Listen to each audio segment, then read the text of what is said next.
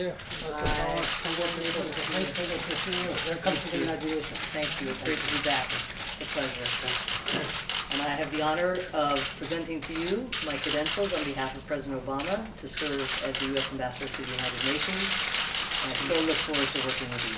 Thank you very much. Thank you. Congratulations. Thank you. Thank you.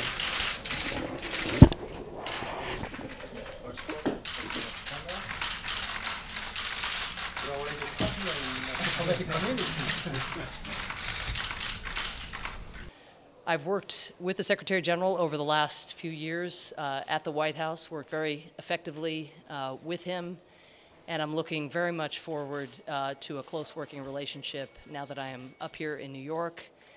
As I made clear in my testimony before the Senate, the United Nations is critical to a range of U.S. interests, and U.S. leadership at the United Nations is indispensable